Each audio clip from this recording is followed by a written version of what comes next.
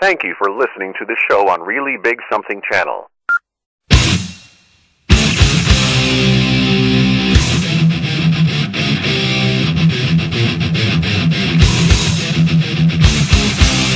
Warning: the Savage Nation contains adult language, adult content, psychological nudity. Listener discretion is advised. October 30th, 2017. And now, America's most exciting radio talk show, The Savage Nation, home of borders, language, culture. And here he is, winner of the National Radio Hall of Fame Award, Michael Savage. What is the biggest news of the day? Gangs of youths hold up families at Great America. No description of gangs. 100 people, mostly teens. Again, no description of the teens. I suspect that they were all young priests and rabbis on an outing holding people up. And then they beat people up, stole their wallets and phones. You know, rabbis and priests do that because that's what you have to assume since they're covering up any description of the teens. Got punched in the face, one visitor wrote. Park officials did not immediately return phone calls Monday. You realize there's a crime spree in the San Francisco area. Did you know that? Did you know liberalism is the most crime-inducing political philosophy on the planet? Did you know that you cannot walk in San Francisco without stepping on human feces? It is dried, of course. Don't get me wrong. But there's human feces all over the downtown financial district. And, of course, there's plague now spreading.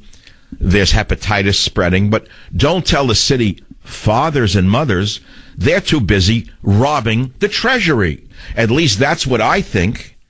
Now, of course, I'm only a talk show host that doesn't exist.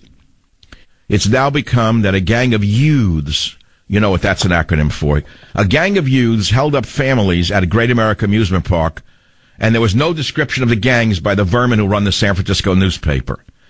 I'm suspecting that the gang of youths were all Jewish and Christian youths on a Christian outing, and they held up normal families with their children. That's the only guess I could make as to why they're covering it up, because they want to make certain that Jews and Christians are protected here in San Francisco. One man or a few men stood up to the gang youths as their wallets and phones were being stolen in front of their children, and he was punched in the face. Now, this is a side note, where was the security at California's Great America Amusement Park in Santa Clara while these gangs were assaulting families? Answer, they were working with the gangs of youths. Why, that's the same reason Best Buy went out of business in Sausalito.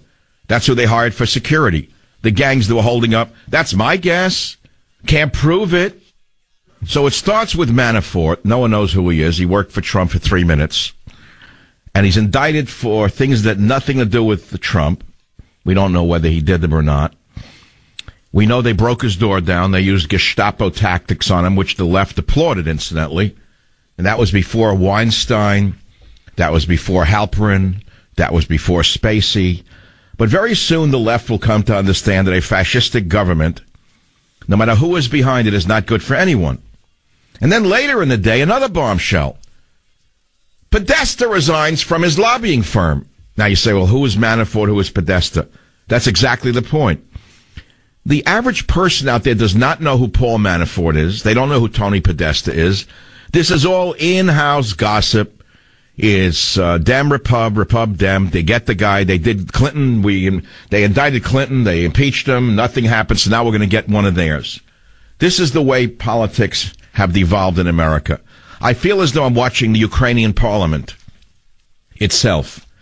You know, one of the things I used to like about television when they showed international news was the Ukrainian parliament when they beat each other up in Ukraine while wearing suits and ties. At least there was entertainment value.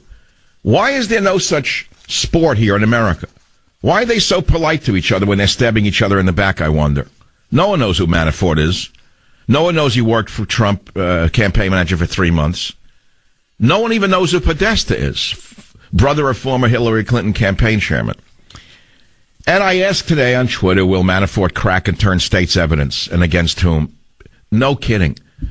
They used fascist techniques, broke his door down, woke him up in the morning, seized his records. They indicted him as I said they would. We all knew that was coming. Now what?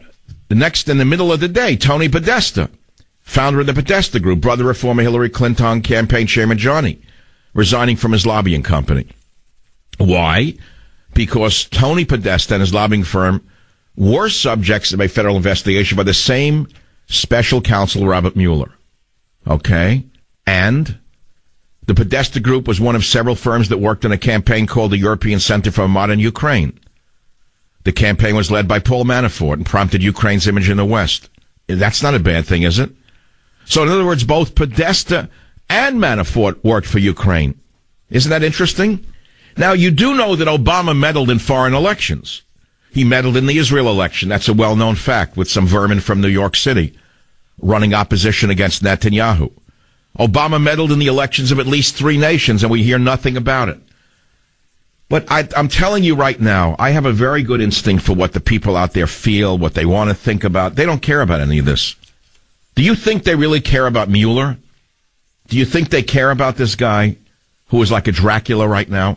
I know he's a revered American legislator. He ran the FBI, he's clean as an Eagle Scout, bright. Great soldier, yes, he was all of that. But once they become political, all of their good deeds of the past seem to dissolve. Will Manafort crack and turn state's evidence? That's the object. How can we speculate on what he's going to do? He worked 3 months for him. Now they indicted him on nothing to do with the campaign. This is what happens in a Stalinist government. You think that this is kosher? You're wrong. And I don't really care how fair-minded people are saying, whatever his name is, the DA. I don't remember his name. I'm supposed to know his name. Mueller. That tall guy. He's not being fair because once they open an indictment, they can go anywhere in it. They were investigating the Russia collusion story, right? But they found nothing, so they got him on something else. All right, fine, but what does it have to do with Donald Trump? Nothing, but the vermin in the media already made a linkage. The linkage is already Trump's campaign manager indicted. Well, on what, though? This is how Wolf Blitzer thrives. This is how they thrive, on innuendo and smear. They're worse than you can imagine. I wanted to go to the most fundamental question of what is freedom. Because we keep hearing the term bandied about by conservatives, which is they're selling freedom. Freedom is their stock and trade. That somehow they know what freedom is. No one else ever heard of the word. It was not invented before they came along. No one ever heard of freedom. No one knows what freedom is. They got the book on freedom. No one else knows what freedom is. So I'm going to ask you, what is freedom? Because if we are a free nation, as we think we are, if we are the freest nation on earth, then why are we enslaved by drugs, pornography, and other addictions? If we're so free, then why are there so many drug addicts and alcohol addicts? If we're so free, why are we so addicted to pornography? And then I keep hearing that if you're really free, you're anti-government. Really? Is that true? So you want anarchy now? Who do you want running the streets? The criminal gangs? Well, they say, no, I don't mean free of all government. We need the police. Why, we love the men in blue. Why, we support them. Do you? What else do you support in government? Do you support red lights, yellow lights, and green lights on the highway and stop signs? Why, yes, we support those things. Oh, so you support that. Well, do you support anything else in the government? Well, yes, but we believe in limited government. We're anti-big government. We are the freedom-loving Americans, the patriots. We're the great Americans, and the others are all bad. Okay, so what do you mean you don't believe in government? Certainly you have to have limited government, don't you? Well, if you have a limited government, so you agree that there needs to be some government. So if you agree there has to be some government, we have to decide as the governed what we want governed and what we want controlled. That's the real question, Plato, isn't it? Yeah, so therefore, Glaucon, what do we do next? Well, Glaucon says what we have to do next is arrest all the pornographers and ban all pornography, and seize all the assets of all the pornographers that they have accrued over the last 30 years, even if they've hidden the money with their children, grandchildren, grandmothers, or in the Cayman Islands. Seize all of their money, use all of the money for pornography rehabilitation, and put the rest of them in prison for the rest of their lives. I know you're applauding inside your hearts. Now we'll go down the next step. What do you do about the drug addiction problem? Well, you could spend money on treatment from today until tomorrow. It's not going to have much of an effect. Everybody knows the recidivism rate on drug treatment is very, very high. Okay, and there's a reason for it. The real answer is not treating drug addiction. The real answer is stopping the flood of drugs into America. I told you many years ago I went to Malaysia, and I was shocked when I was driving in from the airport at Kuala Lumpur to see a gigantic billboard the size of an apartment building that said, using drugs in Malaysia is punishable by death. It was very clear that there was a real campaign to stop the use of drugs in Malaysia, and they punished drug dealers by killing them, and there was a reason for it, because they were near the Golden Triangle where drugs are produced. And they knew that the entire nation would be addicted to drugs unless they cracked down on the drug dealers. I don't hear anyone talking about any of these things, by the way. So now we're seeing a big scandal of Harvey Weinstein. When have you last heard about the scandal of the fact that he's been promoting violence in his movies from the get-go? And rampant sexuality in his movies from the get-go. You say, well, are you a prude? No. Do you want censorship? I'm not so sure I don't. How's that? I don't know. I grew up in a time where there was self-censorship. I grew up in a time where the film producers wouldn't dare produce this kind of salacious material. And so there was no need for censorship at that time. I also grew up in a time when I remember my father again saying to me, have you noticed that in every movie with criminals, the criminals always die or go to jail at the end? I said, I didn't notice that. He said, well, the movies have to be produced like that, he said to me, because the government wants the message to go out that crime does not pay. I said, that makes sense. So you say, oh, that was terrible. What kind of freedom is that? That you're not letting the Harvey Weinsteins of the world show you that crime pays. We want freedom. We want total freedom in America. We want the Weinsteins to be able to show every little boy that it's good to be a criminal and you'll get away with it. And your friends who will kill themselves studying are the morons. That's the kind of freedom we want here. That's what we want in America today, to allow the Weinsteins of our time to run roughshod over the country, over the soul of the nation. No, I think the government's got to get involved in the movies, got to get involved in the drug epidemic, which Trump says he's doing. I don't know exactly what they're going to do. More treatment? Big deal. Half the treatment facilities are owned by drug cartels, so far as I can tell.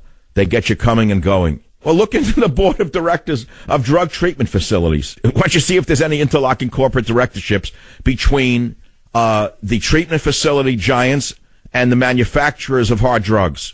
See if they're not sitting on pharmaceutical boards and on treatment boards. And then you'll understand why nothing will really happen. It could even be worse than that, for all I know. If I were writing the script, it would be much worse than that. But I'm not a script writer, I'm only a talk show host. I have a limited knowledge of everything. My limited knowledge, one man of 7 billion has a very limited knowledge of the world. But with the limited knowledge that I have, I express it. It's very interesting. I actually thought of that for the first time, because if you're in the media, you get megalomaniac. You become a megalomaniac, and you think that you know everything, and you're smarter than everybody. And then when the microphone goes off or the Klieg lights go off, and you got to get up in the morning, and there you are again, the same exact worm that God made. The same thing made from that foul drop. That same thing you are. And you got to get yourself up and wash your face and have your coffee or your chai or whatever you make to make yourself better than the next man.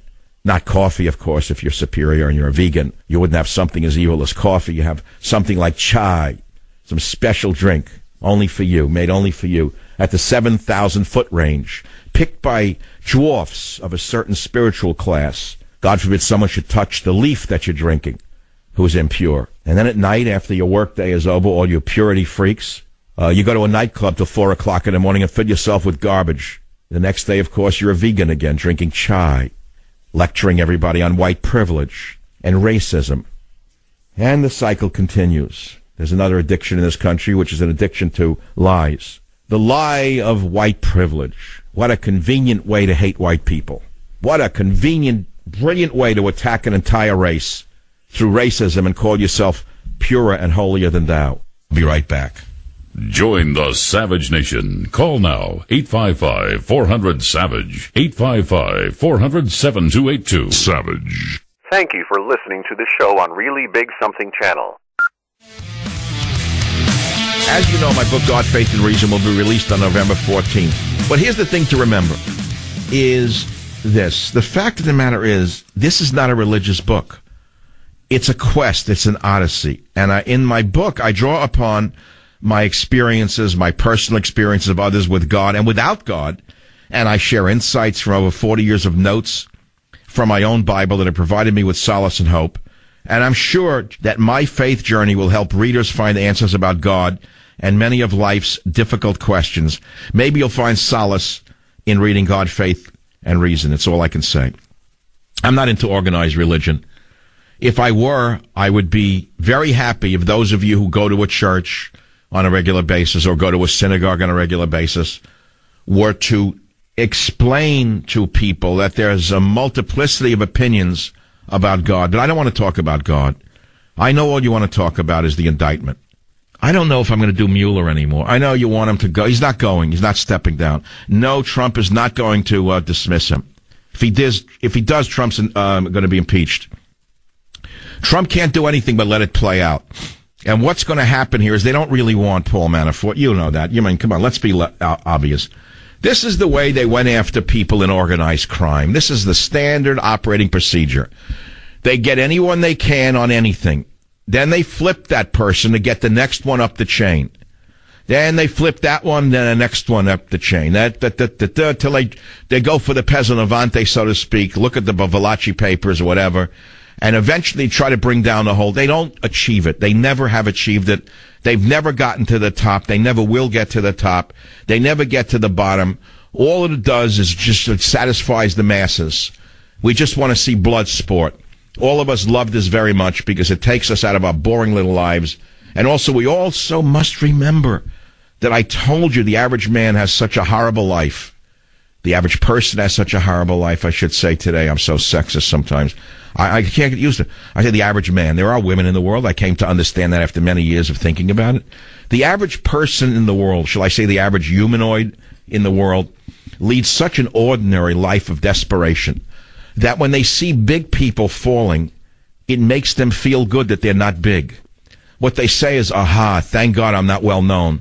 I'm safe. No one knows me. See what I'm saying? That's how that works. I went on the New York Post. They have a video of a Democrat lawmaker from upstate New York who broke down when a state trooper or a local cop pulled her over for speeding. You will not believe her as she screams, I have PSD! I have PTSD! What are you doing to me? You can't believe this. Why did you single me out? I have PTSD. I'm an important legislator. I'm on the way to work. Who are you? What kind of cop are you? I'm going to fight this. This is a liberal woman, especially in politics, to the nth degree. Savage. Thank you for listening to the show on Really Big Something Channel. Serving filet mignon, high-end Gulf shrimp, all the best we can gather from around the world. The real story here is that Tony Podesta stepped down from his lobbying job. This is actually a bigger story than Mueller's phony indictment. And so we'll see how that plays out. I mean, Tony Podesta is a very big fish. He is the brother of a campaign manager for Hillary Clinton. And you can only ask yourself why. The answer is because he's about the next one to fall. Now, if you were Mueller and you were so roundly criticized by all fair-minded people for conducting a witch hunt, wouldn't you want to reach out and show the people that you're fair and that you're going to indict people on the other side as well? Yes, especially since you know it will never lead to an indictment of Hillary Clinton and the Uranium One scandal. They'll take down a small fish and a fall guy and leave it at that and say, well, we did everything we could, we were as fair as we could be, and blah, blah, blah. So just the way the scenario is written, and you know, you don't have to be a genius to see where this is going. I believe Tony Podesta is destined for, well, that's up to Mueller, what he's destined for. I got callers on every topic you can imagine. Phone number is 855-407-282. Of course, you think the big story is the indictment of Manafort, but most of you don't realize that Manafort only worked for Trump for 3 months, and the indictment has nothing to do with Russia. But this is how a smear campaign works. You indict as high up as you can, and then you imply through your friends like Wolf Blitzer, Rachel Madcow, and the others that it is related to the Russia probe, and then you bring out the mad dog, Maxine Waters, who says, I'm waiting for the facts to come out, but I want impeachment. This is what's called a Stalinist regime in reverse. They're subject to a Stalinist inquiry here is what you're seeing. And I don't really want to do this all. If you think I'm going to do this all week, you better find another place for your ears. I'm not doing this all week. I'm already on strike against the whole Mueller job. I'm sick of it all. To me, it's nothing but dirty politics. It's that simple. They couldn't get Trump one way, so they're trying to get him another. They lost the election. They don't want to lose the election. They're trying to overturn the election. They want her to be president. So what else is new under the sun? This is the nation you wanted to live in? This is the world that you think is a liberal world, to live in a world like this? I don't. I think it's the most illiberal world you could imagine. Let's take some callers. Kathy in Alaska, line 4. Kathy, what's on your mind? I'm glad you're not going to do this all week long. I'd rather hear sages and saints telling their stories. I assume your book is kind of like on that level. Well, no, it's not that I quote anyone else. I don't go to their sources and talk about what other sages said. No. It's all my, it's in my books. The book is all my observations, my glimpses of God, no one else's. It's one man's odyssey. Someone said it's like the missing book of, a missing book from the Old Testament, one of the old prophets. I'm not trying to blow my own horn, but, if I don't, who will? Since I'm invisible on Fox News and anywhere else. Isn't it interesting that you listen to me on this show and you can't see me anywhere else? Why is that? Why am I such a bad guy? You're not a bad guy. I'm not saying that your book would be other words. Your book is like a sage telling a story. They didn't sit with the book. They sat and talked about their experience. All right. Well, truthfully, Kathy, that is true, and you are getting a free copy of God, Faith, and Freedom, and I thank you for being such a good sport. 855-407-282. I don't want to talk about Manafort. I've done it for 2 hours. It's enough already. Isn't there something else we can talk about? Jim is very busy. He's doing call screening. He is doing board operating, and he's taking down the names of those who win a book. Other than that, he's trying to breathe in between all of it and keep his eyes focused. But that's the nature of the business today that we're in. One man does all. One man does all behind the screen. Jim should get a Nobel Prize for the pressure he is under. And I'm trying to do the best I can, given the skeleton crew that I have right now, to deal with. Let us see what to talk about now. KSFO Rich Line 3, what's your topic? Go ahead, please. Yeah, hi. Thank you for finally getting through it. I appreciate you. I'm a fan. I've actually died 4 times in my life. And what I can tell you is, I deal with a lot of stuff. Basically, I agree with you when I was listening on your line. There is no organized religion on this rock that has all the answers. And any that say that they do are full of it. Multiple times. Hold on, Rich, I'm very curious. You said you died 4 times without spending a lot of time. Okay. Under what circumstances did you die? All right. Once was a surfing accident. I was under the water for more than 12 minutes. My friends were out there. I came up out in the shipping lane, 200 feet of water. I was down in the mud, came up. They've been out there for 10, 15 minutes, no water in my lungs, etc. Another one, a hospital in Petaluma, whatever. They had me out because of some messed up stuff. I saw myself. They had me out before I went into the operating room. My consciousness comes to, and I see myself in the left room. I'm flatlined. I feel the hand on my shoulder, the same voice. This is the same voice every time. Tell me I'm going to be okay. And I'm back in my body.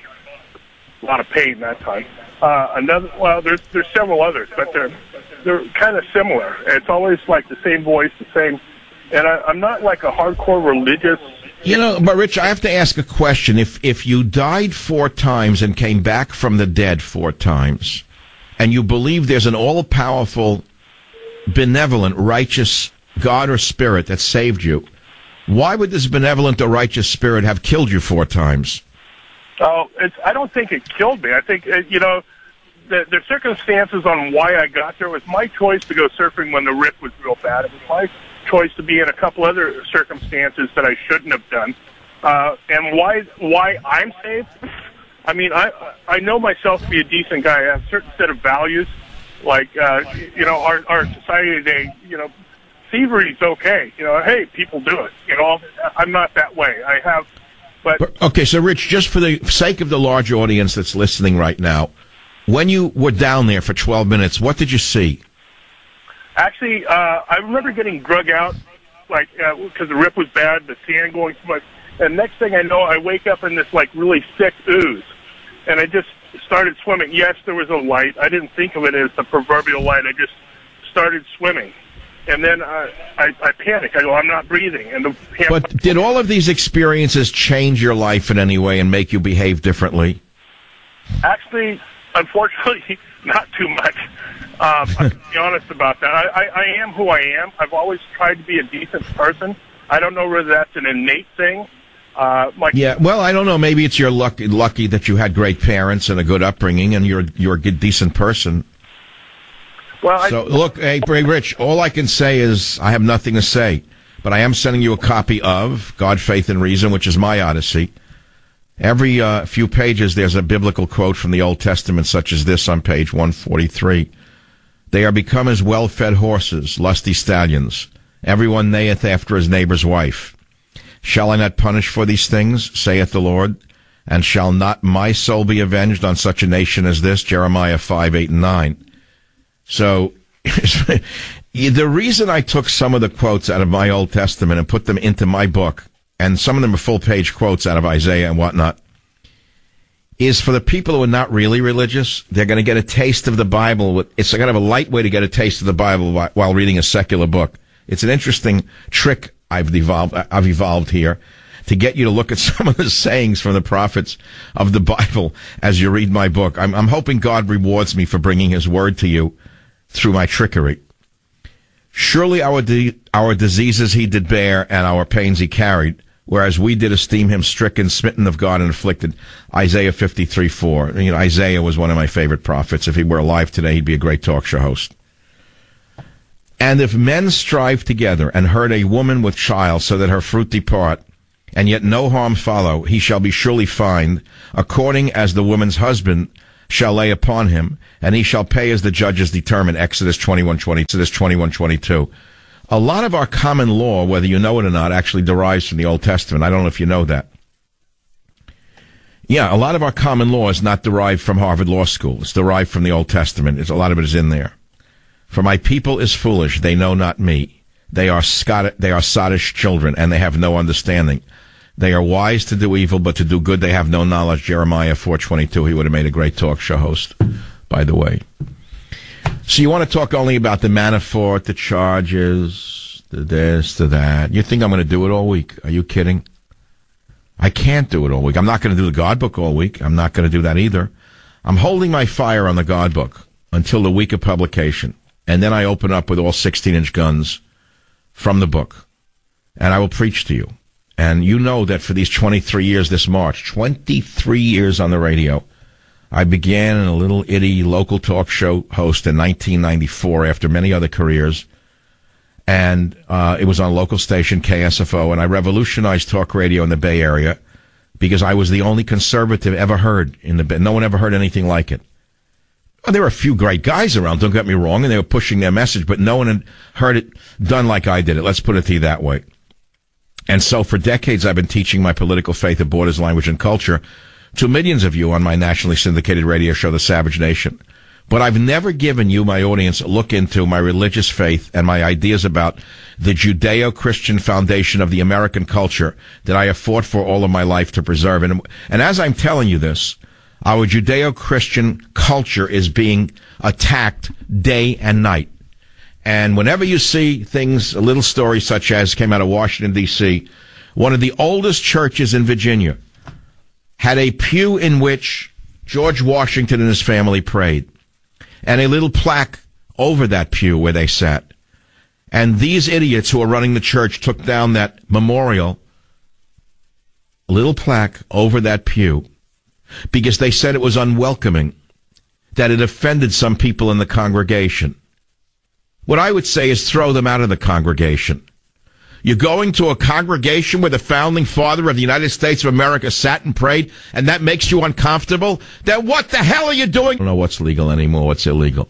Go back to the filthy country you came from. If you don't like my nation, go back where you came from and go worship mud and stones. Go worship chicken feathers. Why doesn't anyone stand up to these terrorists? Why are we living through a tyranny of the minority right now? Why are we the majority? living with this tyranny of the minority. When did it happen that we became so cowed by them? Every time I open up a newspaper and I see a big mouth trying to tear something down, why is it an obese, ugly woman with tattoos all over her body? She's uncomfortable with George Washington? Well, what country is she comfortable in? What faith or faithlessness is she comfortable with? If it is not with America, then she should get out of America. It's that simple. You're not going to change this country's faith, I can tell you that, honey. If you're one of those whistleblowers who likes to tear things down and beat people up all in the name of diversity, let me tell you how this ends. Not well for you. I have lived through other cases of mass hysteria in this country. I've seen it a very long period of time. And every one of these diseases of mass hysteria eventually burns itself out. Just as the NFL is burning itself out by taking a knee. And bars around the country are putting up signs, as we heard in the last hour, saying no NFL here. That too will burn itself out. And those uneducated, overpaid goons will soon learn who pays their tab. It's that simple. Have faith in America, have faith in God, because in the end we will prevail. Back in a minute. Join the Savage Nation. Call now, 855-400-SAVAGE, 855-400-7282. Savage. The Savage Nation is sponsored by Swiss America, the only company I trust with my financial future. Call 800-289-2646 or SwissAmerica.com. Thank you for listening to the show on Really Big Something Channel.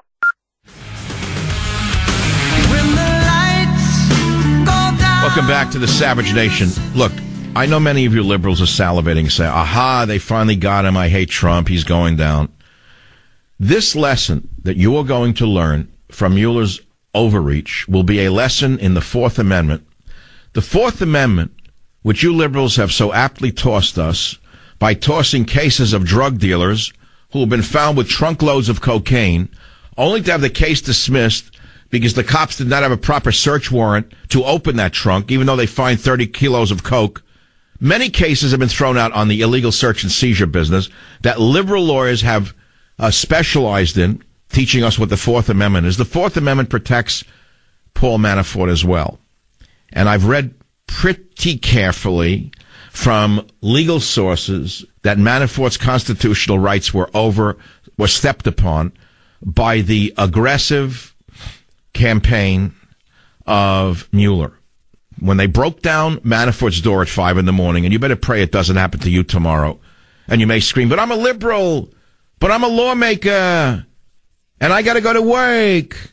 You're bothering me. I'm going to call it. I got PTSD. Well, when they break your door down for stealing highway funds in San Francisco, for example, or for God knows what else you've been stealing in the cities around America, all of you good legislators, on the Democrat side, I can guarantee you will get a lawyer who will say that your Fourth Amendment rights have been violated if they violate the client-attorney privilege and take papers related to you and your lawyer. But apparently Manafort's people, Mueller's people, took paperwork between himself and his lawyer that had nothing to do with this case, violating his Fourth Amendment rights. So pay close attention to this case. It will be a great lesson in the Fourth Amendment. Now, apparently, Maxine Waters never studied the Constitution or the Bill of Rights. Here is a woman so evil in her head that she says, I want the facts to come out, but I want to encourage impeachment. This is something that occurs in a totalitarian dictatorship. How can you excuse her? When you hear clip 7, listen very carefully to it now. The fact that this president has said that he wanted to lift sanctions, the fact that we passed law that said strengthen those sanctions against Russia, and he has not implemented the law that we passed. He won't say a negative word about Putin. There's enough there for responsible, reasonable members of Congress to talk about impeachment. Why don't they impeach Maxine Waters for trying to encourage World War III? If you have a mad dog member of Congress who continuously wants war with a superpower based upon nothing, you then try to remove that person because she is a danger to all living things on the planet. Do you understand how crazy she is? She wants the facts to come out, but I want to encourage impeachment. When did you liberals become Nazis and fascists? Did it happen in the blink of an eye? Have you lost your sense? Savage. Thank you for listening to the show on Really Big Something Channel.